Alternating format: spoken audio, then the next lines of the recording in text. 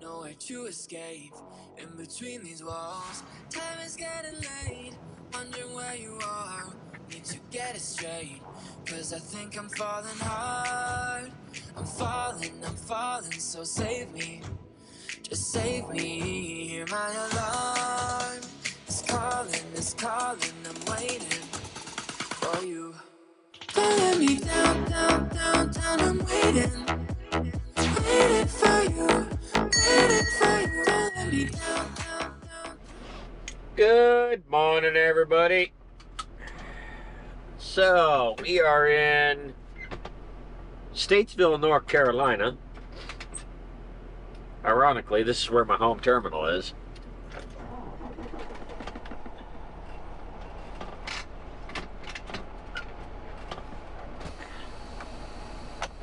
And the creative parking game in this rest area is strong.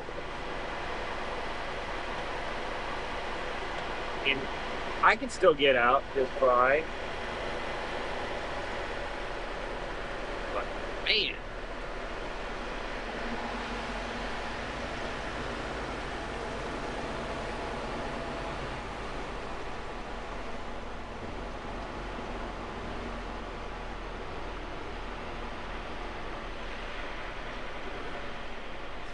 These two guys are parked in the exit. And I still gotta make that pivot. I just cleared the truck behind me.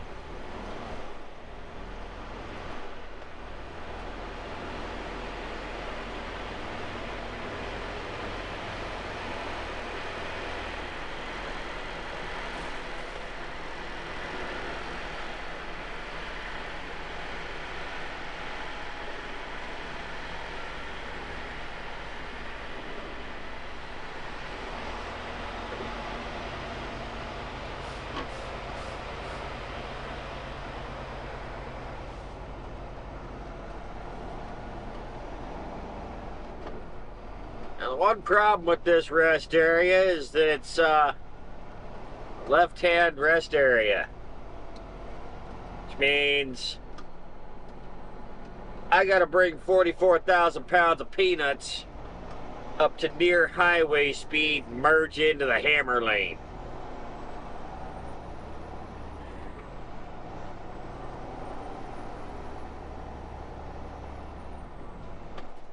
Nice thing it's 12:30 in the morning. There's not much traffic. 79.5 miles ahead. Take exit 32 to I-81 north.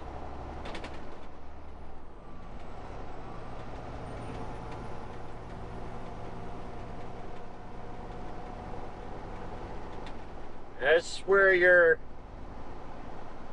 merge lane comes in handy. What you are supposed to do is run the merge lane its full length, then merge, if safe.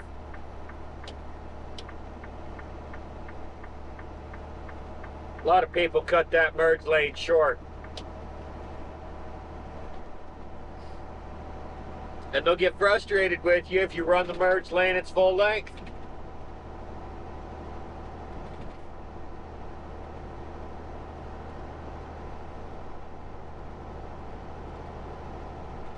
So once we get done with this load, we're taking this to Hershey in Stewart's Draft, Virginia.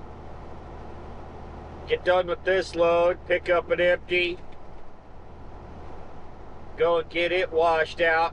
I'm gonna see about getting the truck washed while I'm at it. And then we're gonna run over to Mount Crawford, Virginia,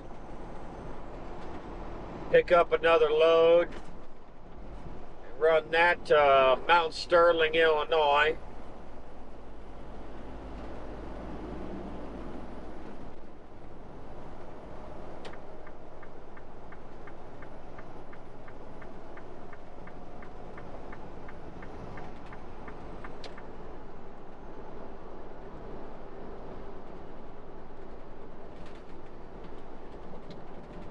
Shut off the high beams, Jackass!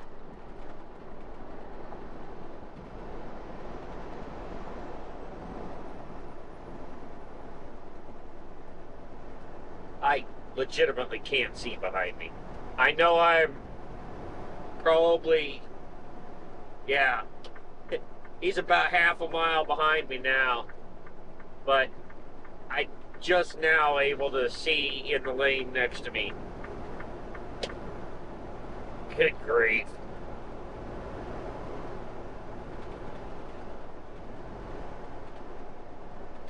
I understand slow down for conditions, okay? Totally get that. You've heard me talk about driving to conditions.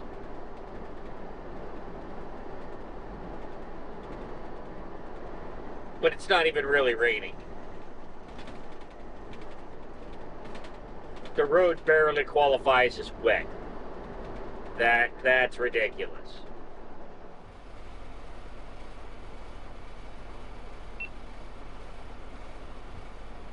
It's almost painful watching this guy trying to back this truck. That poor clutch.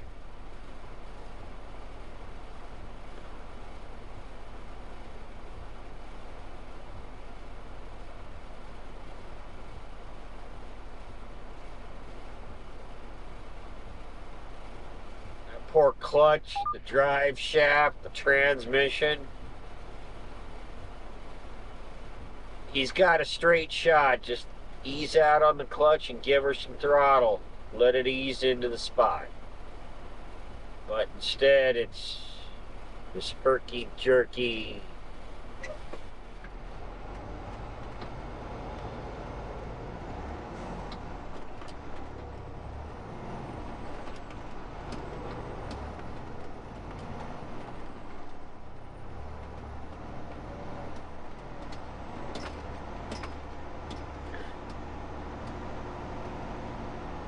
It's rough. That's the simplest way to put it.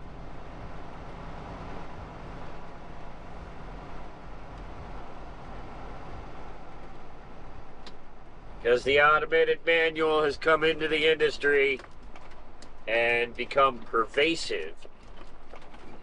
Very few drivers know how to drive a manual transmission anymore. Turn right. It's sad.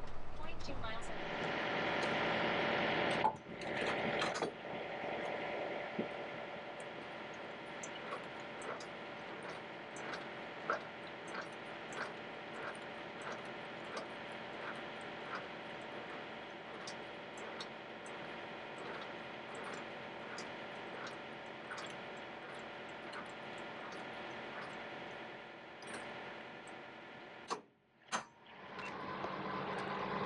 Getting a little tight back here. Good grief. This might be a little problematic. We'll have to see. Oh, that's a hole. Yeah, I might have enough room to crank. First things first, let's double check, make sure it's empty. As you're walking along here, checking for any damage.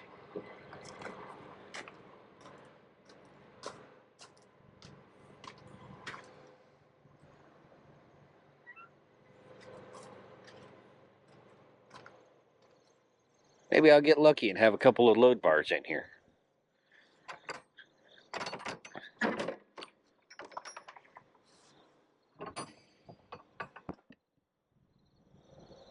Well, it's relatively clean.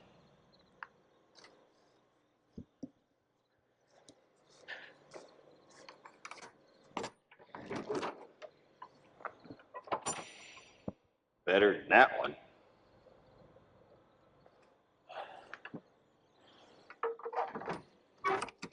That one smells lovely.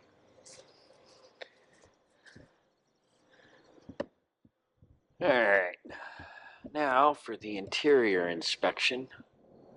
I covered this in my pre-trip videos, But you're looking to see if there's any interior damage, making sure the chutes are in good condition. I have not started the process of getting the reefer running because I haven't checked the oil yet. I haven't checked anything. This trailer will be getting a washout.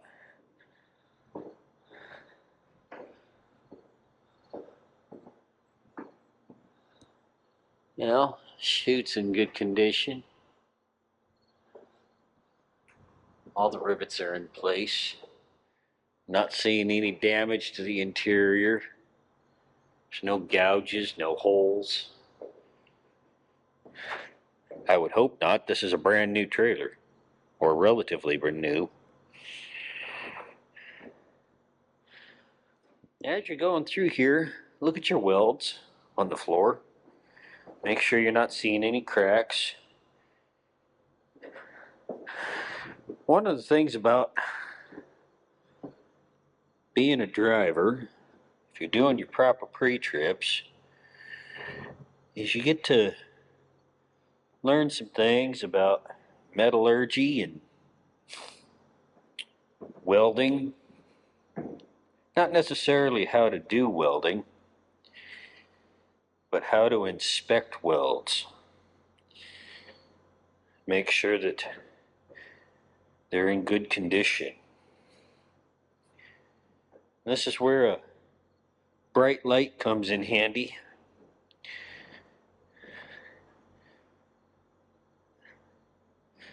Because you can read the reflection of the light. Make sure there's no obvious cracks. Because a crack in a weld, with the kinds of weight that we deal with, can and will quickly spread. Now, I'm not seeing anything that I need to be concerned about in here. Man, for a brand new trailer,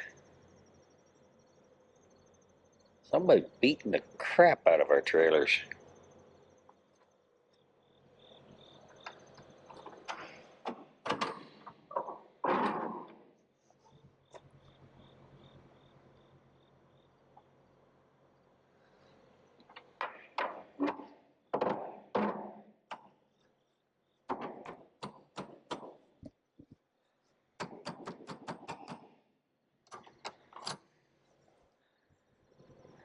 It's probably from a skid rubbing against the inside of the trailer. Well, that works. That'll pop free when I rock the trailer. Key note here, I'll be locking those pins before I hook up.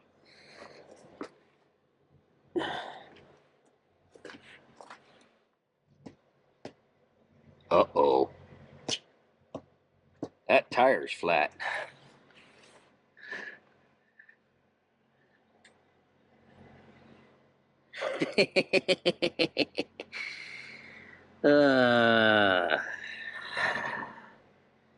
Came right off the bead. Okay, we aren't taking this trailer. Alright, let's move on to the one next to it. Ow.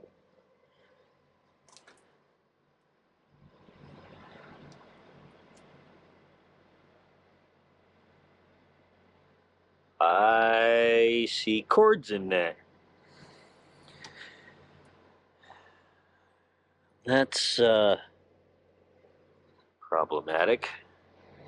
So that tire's toast.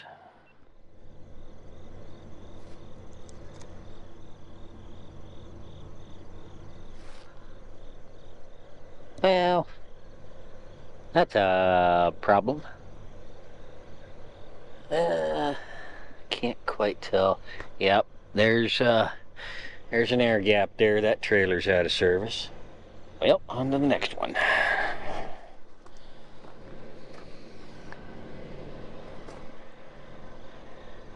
Quite the ripple in that rub reel, too.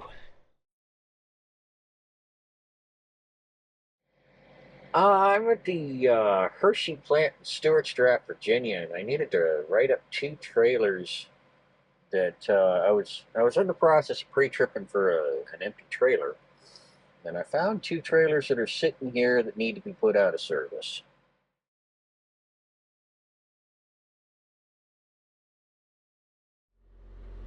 This one's empty. And just to let you know, when I was pre-tripping to get this, there's 2 other trailers over there that are out of service. I've already called Schaefer to get repairs done. Well, that's yard jockey job. They move trailers around and tag. Okay, I'm just letting you know. Yeah, that's our job. Their job. Do you want me to give you the numbers if anybody tries to take them? You can let them know that there's a road call out on them. No, well, they should have tags on them, or even yard jockey will catch them today when they come through. Yeah, because there's no tags on it. One needs to go to a trailer shop for body work. Well, there's a couple of them down there that got the thing bent. We're not supposed to even accept them. The company that belongs to us come and get them. Right. What's the first name? William?